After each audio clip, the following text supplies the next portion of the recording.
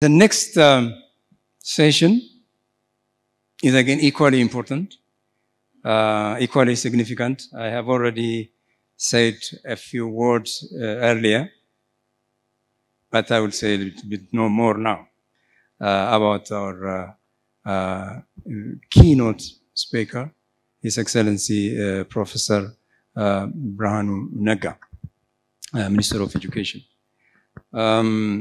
The bio I'm given, I'm just going to read it. The previous paragraph was just mine. It's just a very short one.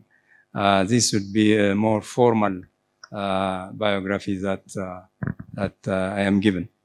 Birhanu Nega was born 1st March 1958. He's the father of 2 grown-up children. He's an Ethiopian politician and the current Minister of Education of Ethiopia. He has a Bachelor's of Arts in Economics from the State University of New York at New Paltz. He earned his Master's and PhD degrees from the New School of Social Research in New York City.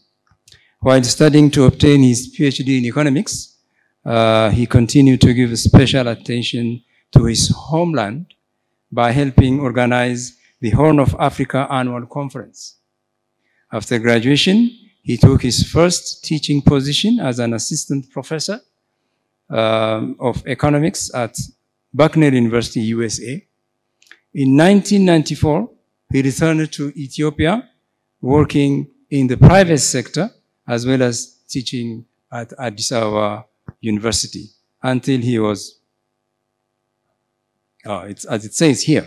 I'm going to read it as it says here, until he was exiled again to the US following his almost 2 years of imprisonment for his participation in the 2005 election, a major sacrifice for his country, representing the CUD. He returned to Bucknell in 2008 and became a full professor in 2015. While a full-time faculty at Bucknell, Birhanu, always concerned with the current development in his country, also took time to help create a popular bi-monthly magazine called Mbilta and served as one of the editors. He is the author of a popular book from prison entitled Yenetzanet Go Sikat, The Dawn of Freedom. After he came back from the US, he joined the Ethiopian Economy Association in 1994 and became its president in 1996. While serving as president of the EEA, he established in 2000 the Ethiopian Economic Policy Research Institute, the first independent economic policy research outfit in the country, and became its first director until 2005. In his rather very busy life, Professor Birhanu was a teacher, an entrepreneur, a researcher, political activist, and leader struggling for the establishment of a democratic political order in Ethiopia. He is currently serving as the Minister of Education of Ethiopia. With this short biography, I now invite His Excellency to deliver his keynote speech.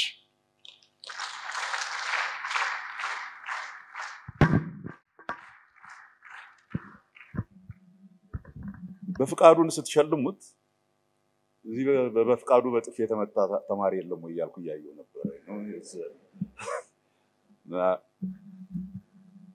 ሰው ሲያረጅ ጫዋ ይሆናል እንጂ ታውቃላችሁ. But it's a great pleasure to be a part of this ceremony, this recognition of death for a well-deserved commitment to economic education, and in fact, more importantly, to this country. So I didn't know. I'll tell you a little bit about how I came to this, but I was not going to come. I'm so glad that I came because I became part of this ceremony. When I was invited initially to address this body, by the way, I don't know I don't know how to say excellencies and this and that. So protocol is all observed, and all of you are excellencies. So, so when I get the invitation, I really, part of me says, you should go. It's an institution that you know very well, and you haven't been there for a while, so it's good to meet old friends and things of that sort. But the other part of me says, you know damn well that you have no time to really prepare a speech that is worth keynote. Now I'm glad again that Mamo actually gave the keynote, so now I can have a little time to just play around with other issues that are not that important. But I really didn't have the time till Wednesday. I was told that I need to be here on Friday. So last night I sat down and I started thinking about what is it that I'm going to say that can be considered useful for a bunch of economists. And I said, I don't have anything to say to them because I'm a serious critique of the economics profession, especially now. And so I thought I would talk a little bit about the overall intellectual environment that we live in this country at this juncture in human history, and to see if I can raise a number of issues as a challenge to our academic colleagues to start thinking independently to address the real problems of the society rather than grab all kinds of fig leaf from these international conversations on economic issues. Not that they are not important, but I think it is very important that we recognize the changes that are taking place around us and think out of the box to find what kind of solutions can we provide, what kind of thinking is needed at this moment in human history. I consider this to be a very complex, a very dangerous, a very confused world that we're living in. This environment, it requires some serious new thinking rather than just simply borrowing from past thoughts, assuming that the knowledge that we have at one time in graduate school will always serve us till we die. Actually, the way the world is changing, it is absolutely clear that that's not the case. That we have to start to really, really carefully think. So I thought I would say what these changes are and why, what kind of thinking they require, especially within the context of Ethiopia. And rather than give a solution, just raise a number of questions that I think we as economists in this country, well, I'm not an economist anymore, I think. Because I was introduced as a politician, so I'm not an economist. I haven't practiced economics for the last 7-8 years. That's why I'm a little bit saner than you would expect. So I would like to cast a little bit wide. I don't have any prepared speech, but I have taken a few notes to talk about them. So if I ramble a little bit, so I hope you can be forgiving. Now, if we look at our intellectual environment as it exists now in this country, my general indictment is the intellectual class of this country is missing in action. It is not part of the conversation about where this country is going. It is not contributing in any meaningful sense to provide a direction about the challenge that this country is facing and in which direction it goes. There are a number of reasons why that has been the case. But I will raise a number of them a little bit later on. Towards the end of this discussion, I will try to say a few words about what we are doing, at least in my view, and in my capacity as Minister of Education, what we are trying to do to regenerate, if you will, a more vibrant, free, intellectual environment in our country so that it would guide us to all the challenges that we are facing in the future, because the challenges are really, really serious and require some serious thinking. So I'll take 3 topics and I'll talk about these 3 issues. Now, the first topic is Ethiopian academics in a changing global intellectual environment. How could we maintain or revamp the role of intellectuals in our public life so that they can play a productive role in shaping our thinking as a society to help us navigate through this increasingly complex, confused, and dangerous global and local environment? How do we make real intellectuals front and center in our public discourse? Not the educated degree holders. When I talk about intellectuals, I talk a little bit in a more nuanced way. I want to talk about 3 or 4 major changes that are taking place in human society that is going to influence the way we think about our life, our society, our economy, and things like that. So the first that I want you to ponder is the fact that we are living in a period of an ideological vacuum.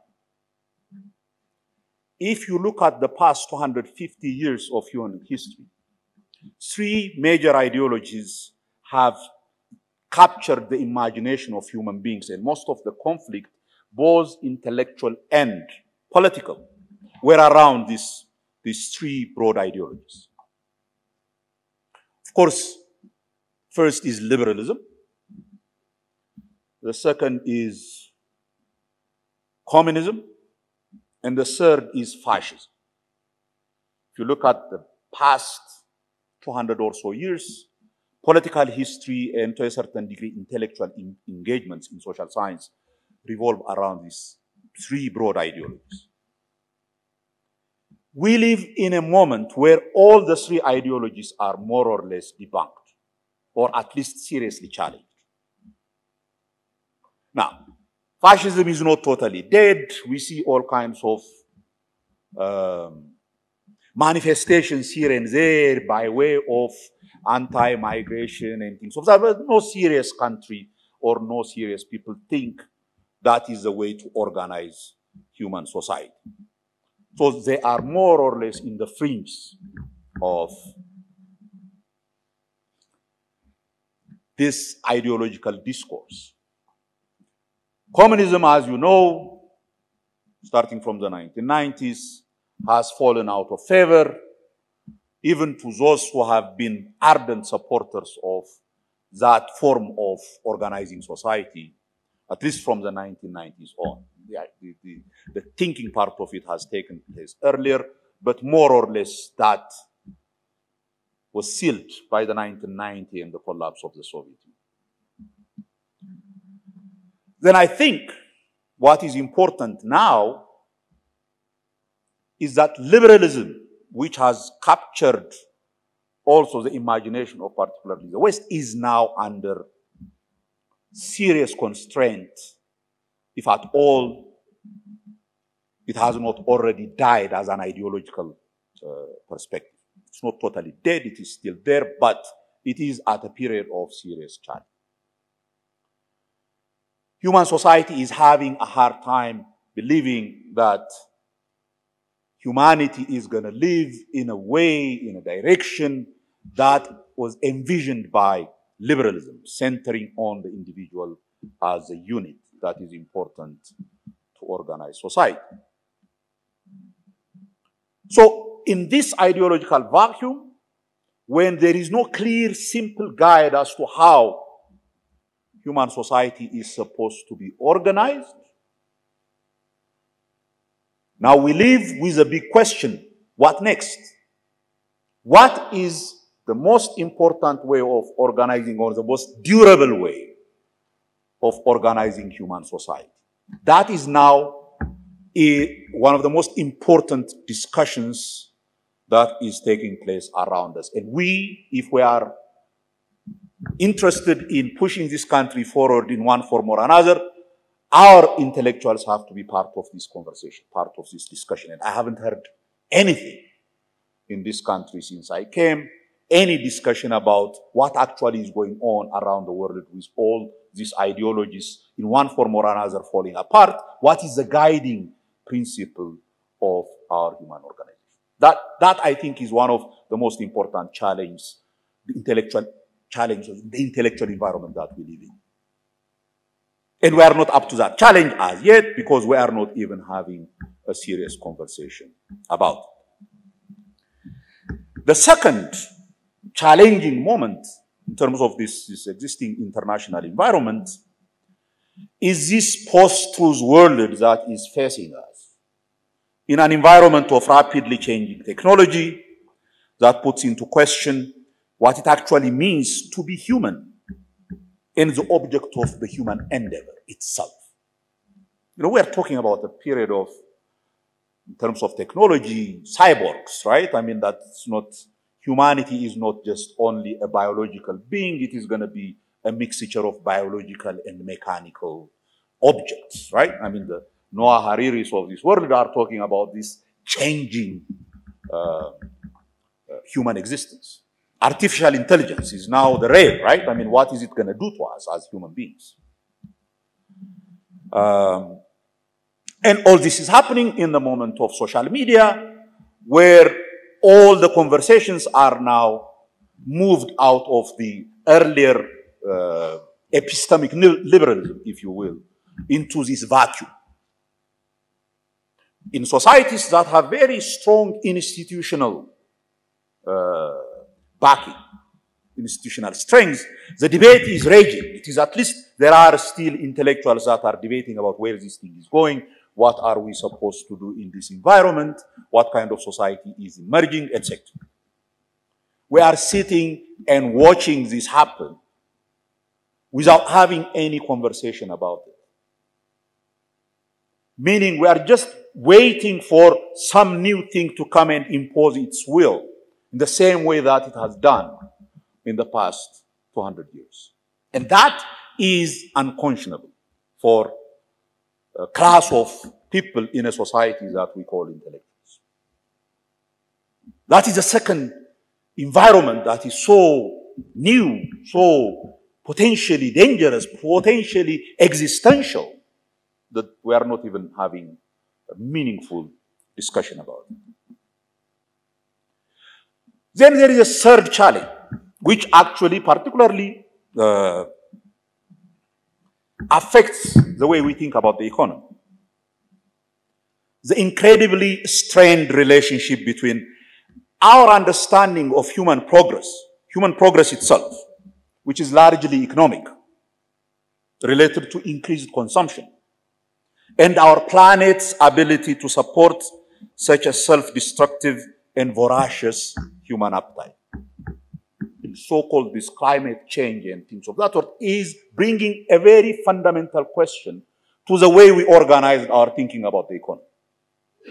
Right? I mean, basic microeconomics, as you know, is based very importantly on a very important assumption called the assumption of non-satiation, right? I mean, human beings will always continue to consume and consumption continues, and that's what the good life is. All of a sudden, we are facing this, moment in human history where we all recognize that there is a limit to what this planet can actually allow in terms of consumption. In other words, the assumption of non-satiation is not actually viable. It is not sustainable. In that case, how do we build the economic models that we have learned in undergraduate economics and in graduate school about human behavior, which is the basis upon which all the things that Mamo earlier was talking about in terms of practical economic problems require some implying understanding of what human behavior is. What are the motivations for human beings when they act in a certain way. That requires a serious rethinking. Right? Do our economic models, which are built, which we all are trained in, are they actually valid in the environment that we are facing as human society? That is another discussion that we are not doing in our intellectual environment. I don't know, I haven't looked at the most recent research in the Ethiopian Journal of Economics, but I simply instinctively know that that is not where our discussions and our mind is being productive. Then we have this very strange situation of the end of the post-World War global order, which is, as you know, fundamentally strained. The total capture of the post-World War II institutions, the Bretton Woods institutions and the thinking behind it, all that is now under serious question. Politically, geopolitically, but also in thinking, it is being questioned. Right? Starting from the basic assumptions of economics, but a number of issues that are a product of this system, including, for example, the most important question of inequality. How do we address this issue of inequality that is destabilizing societies all over? How do we deal with it as a society? What would be our relationship with the rest of the world in all these issues that Mammo was earlier talking about in terms of balance of payment difficulties, and all that depends on how the international system works, and that is now changing and fraying. And what is coming? What are we preparing for? Do we have any clue as to how this world is going to emerge in the next 20 years, 30 years, 40 years? Or are we always reacting in the short run? You know, even Keynes had a much longer view, even when he said that in the long run we are all dead, so we shouldn't worry about it. But he still has a much longer horizon in terms of the way he's thinking about it. So are we thinking 20, 30 years ahead? What is going to happen? How does this international environment going to affect us? So all these changes and more require a sober, reasoned analysis from our learned folks to navigate and survive through these uncertain and dangerous times. However, the nature of our current public discourse is more influenced by social media nonsense than real, meaningful, and learned conversation that could guide us to navigate through this challenge and survive as a human civilization and as a country is now at issue. With the intellectual class missing in action, who is going to guide us as a country through this challenging period in human history? That is one critical question that hopefully you would reflect on. Because it is not just about the long run, it is becoming increasingly urgent. We cannot just simply deal with short-term issues. Some people can address and must address short-term challenge, but we have to have a class of people who think a little bit further ahead and say, this is the direction where we are going. And that's what we're missing. We're missing in all fields, not just in economics. But the second item that I want to talk about is the economics profession and the changing political economic environment.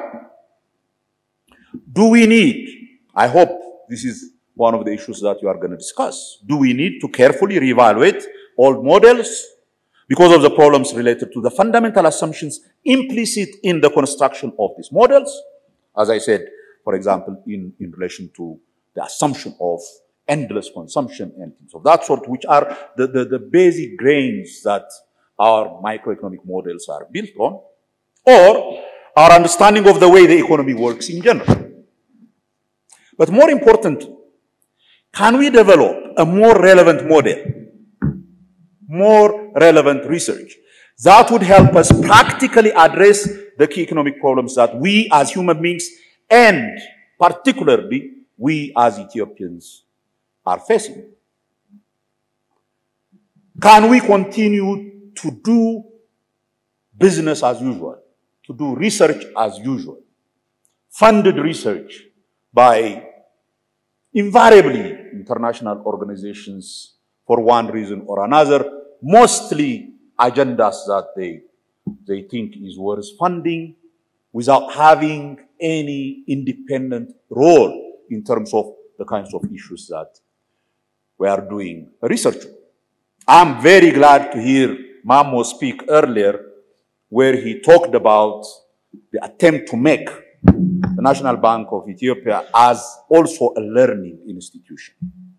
And I suggest to you, since you are having the money of this country wallet, one of the things that requires is to establish a significant fund for research, competitive fund for Ethiopians to start doing research, not by looking at the problems that others are telling us are the problems, but by looking at internally ours. We are not funding any meaningful research that is not funded by foreigners. I don't know how we can continue like this and address our issues. It's not enough that most of these institutions are taking our best and brightest, but they are also dictating to a certain degree what it is that we have to do in terms of research. So the challenge that I'm throwing at you right now is, given the challenge that I talked about earlier, it is high time for us to start to look inwards and start to say, what is the problem that we are facing as a society? Where are we heading? What is the influence of all these international events that are taking place? And how are we going to survive as a civilization if we are going to go one step forward?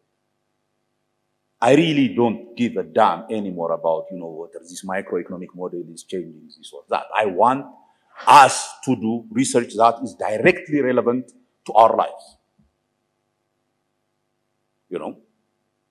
I was listening to the BBC this morning, very early,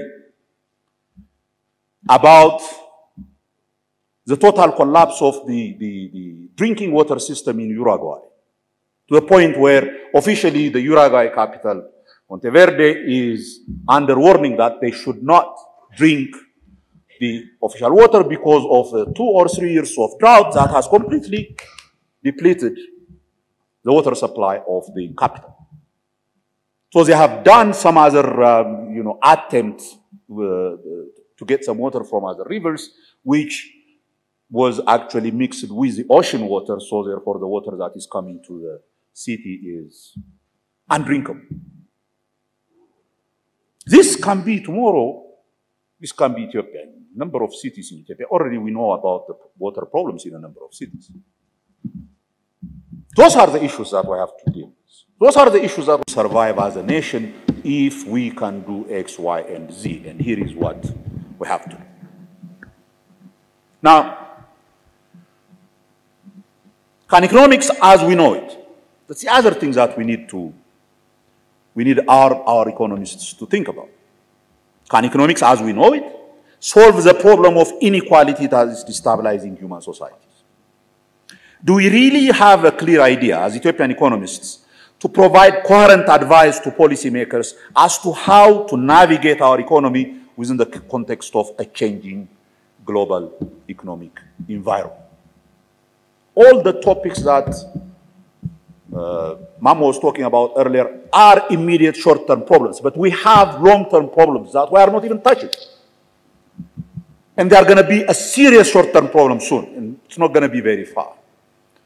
So our economists must be able to provide some kind of guidance towards these issues. Now, and as you do this, some of the things that you can do. I mean, I was just part of the team of federal government officials who were auditing the regions, and I was assigned in Oromia, and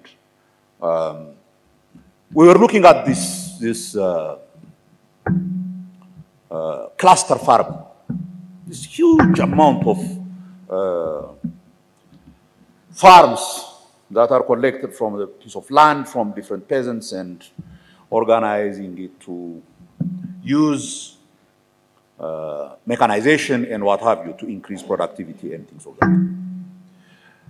Now, I asked, is there any study about it? Is there any research whether, not only whether it is productive now, but whether it can be sustainable? Right? I mean, this is an old idea, as you know. This is the old idea of cooperative farming that we have been doing for a long time. And if it works, and if it can be sustainable, then it literally, to a certain degree, is a contribution to knowledge in terms of how to make socialism work, right? In a way, I mean, that's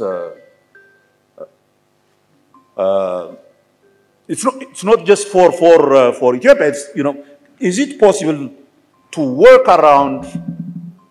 Okay, now, can you please stop?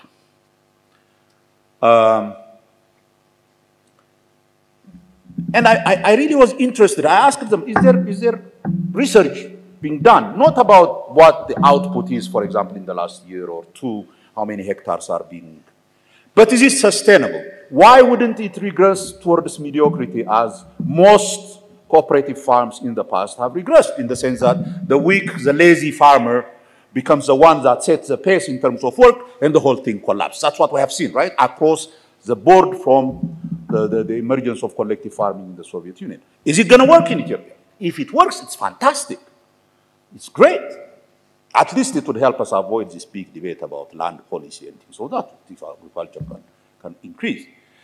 But I don't see anybody doing research in terms of, you know, whether this thing is working. This is what economists are supposed to do, to say, okay, this thing might work, this might not work because of X, Y, and Z, so that, you know, you have to plug in X, Y, Z as solutions to stop it. This is what I am interested to know. This is the kind of thing that economists are supposed to do. I think my time is rapidly going away, so let me be a little bit more quick. Now, the other thing that interests me is EEA engaging in any one of those. This is Association of Economists. We do, I mean, I was looking at the motto of the Economic Association in the Research Institute, and from that motto I gathered this is what the association is supposed to do, right? Is it actually doing it? If not, why not? And what is it that we have to do to help in this sense? So the third issue is related to the role of professional associations themselves. Now, I don't have to tell you much about professional associations because, you know, we are now a living example of what professional associations can do and how the state reacts to these professional associations. The Economic Association, with all praises about its success in building a very important economic professional association, very quickly the government didn't like it, and all of a sudden we felt like, you know, a weak leaf, so that we cannot challenge the state. We just simply say, okay, now the mode is how to survive, and the way to survive is not to touch the state, right? Stay away from it. Otherwise, they will not let us do it. Is that what professional associations are about? Are we there to be servants of the state, or are we there to be independent institutions in order to provide what we believe, at least professionally, what we believe is the right thing to do, to give advice, what Bev was talking about earlier, what Mammo was talking about. That requires guts. That requires taking your professionalism seriously, right? Because the state, it takes us a while before the state really fully recognizes that we have as much stake in society as people in power. But we have to assert ourselves. We have to assert and say, no, we are going to do this research. This is important for our country and things like that. as associations, we have two important responsibilities in my view. The first is to keep the integrity of the profession itself, whether it is in terms of teaching, in terms of research and things of that sort, that the economics profession has a high level of integrity and rigor and all that. That is the first thing that we need to do. And the question becomes, are we doing that? Do we have any say about economics teaching as such? Or is it somebody else who is controlling the process of economic teaching and the evaluation of how economics is taught in our institutions? What is it that we have to do to make sure that professional associations are taken seriously by the state and by society in general in terms of getting learned advice? I mean, if you engage just like every other person in social media and your advice is based on what you gather from social media, then you are not credible, right? I mean, you have to do real research and show the numbers, show what actually is happening, so that we have to a certain degree to earn respect from the state, while at the same time as citizens, we have to also make the state function as it should by listening to professional advice and professional. Now, so in this context, what are we doing as in the Ministry of Education? I mean, our main concern has always been, from the beginning, from the time that I was appointed as a minister, the first concern was we need to have a place, a safe, secure place for our intellectuals, for our thinkers, to think freely without any fear or favor from anyone, without any interference from politics, without any interference from tradition, without, as much as possible, with freedom from poverty. There are three issues that are holding our intellectual discourse in serious disrepute. One is the political interference in our institutions, that you all know. Two is the interference of tradition in our thinking. The whole idea of university and academic life is to think freely. But we are afraid. Oh, if I say something about the church, what are they going to say? I'm going to be excommunicated or shit like that. We can't be a society without having a place where free thinkers get together and think freely and communicate and converse freely and give us direction, the rest of society, some direction about what is the right way to go. We don't have that. So our first aim is we have to make the universities that. We have to protect the universities in such a way that they are autonomous to pursue knowledge, to pursue truth, as they say, without any interference from these institutions. And one of the big reforms, as you know, we are doing is, in order to achieve that, we have to make the universities autonomous from the state. And this is the thing that we are doing now. Now, what amazed me in this process is most of our intellectuals are not even clear about what it means to be an autonomous university. Most people thought to be autonomous is to be free from the procurement policies of the Ministry of Finance. To be autonomous means for most people to be free from civil service in terms of allocating salaries and things of that sort. Now, all those are important for enhancing that value of the autonomous university. But the purpose is not that. All those are supporting elements. The purpose is the need to have a space. That's what academics is. That's what universities are. A space where people can think freely. And through that thinking and the conversation that they have within the thinking people, then would guide society to a certain direction. That is what we don't have. And the most amazing thing for me is once we started, and we have been doing this study for the Autonomous University for the last 2 years, 3 years, since I was the board of Addis Ababa University. And even when the government finally agreed, yeah, this is important, we need these centers, the universities have to be autonomous. Addis Ababa University is going to be formally, officially autonomous in the next 2-3 months.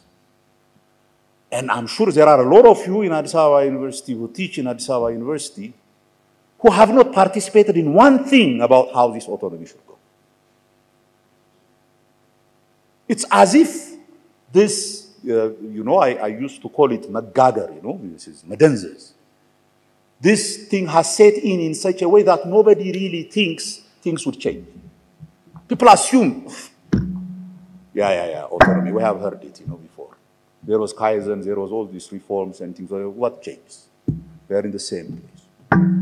And this, in my view, a monumental change that would affect our intellectual environment and thus our society eventually, that we are not pushed and pulled around by someone on a computer from some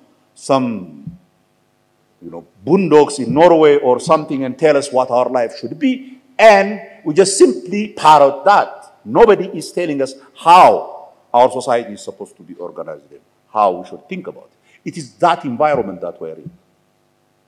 And so, at least at the Ministry of Education, our aim is, one, for these universities to be a really serious learning institutions, we have to improve the quality of education at the general education level, so we'll do that. But in the meantime, let's start this. That is what scares the hell out of me. If our academics, if our intellectuals are that, if they are just sitting and waiting, assuming that change is not possible, even when they are told, here is a thing that you can implement, then we are in trouble. So my hope is, whatever you think about government, and I'm sure if I put out a little poll, there are 1 million different ideas about what people think. You can hate Abiy to the tilt. I don't care. That's not the issue. The issue is we have only one country, and we mess it up, and we are guided by these knuckleheads who are sitting on a computer and telling us about all these things, rather than you, the educated people of this country, the learned people of this country, being front and center in the conversation of this country about where it should go, whether it is in politics or in economics, then we are going to be in real trouble. So my parting words to the Economic Association and to all professionals in this country is, let's start to take our vocation as professionals seriously. Let's be part of the society and contribute from that learned position without in any way being afraid or worried about what others think of us.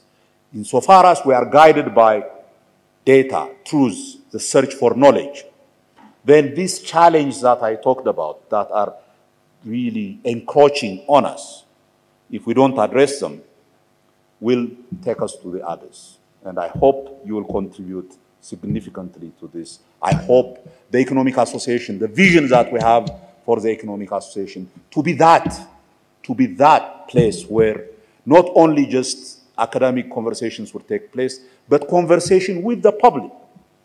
I remember when we started publishing Economic Focus, I don't know, is it still around? The idea was actually to have a conversation with the public on economic matters. I don't know whether we are doing that, but it's about time to broaden our thinking, to start communicating with the public in terms of what are the better ideas that will take us forward. I'm really sorry I took too much time.